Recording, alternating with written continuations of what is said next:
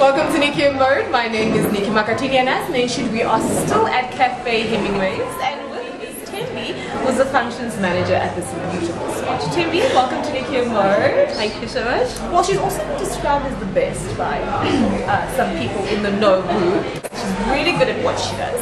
But do explain to us what your job entails.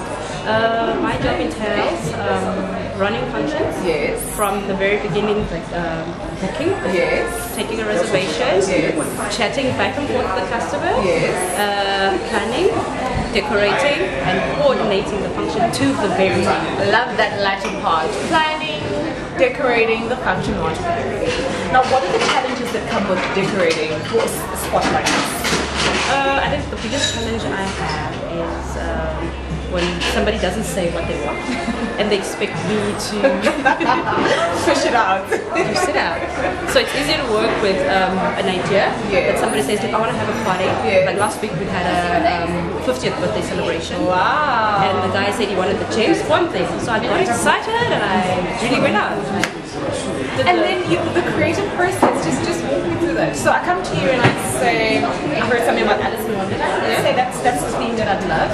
What then happens from there for you, from your job perspective? From me, automatically, I start doing research. Right. Yeah. Go online. Anything and everything I can think about Alice in Wonderland. I'm talking about deco. I'm talking about colors. Anything. I'll just start working from there and make it happen.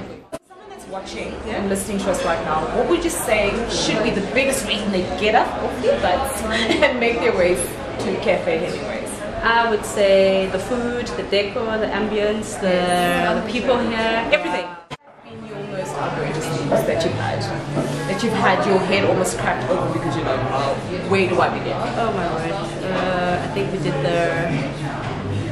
ordinarily we do the Alice in Wonderland high tea. Yes. It's fine. But then we had to do the Mad Hatter cocktail party. Yes. And everybody came in these big crazy hats and they wanted everything.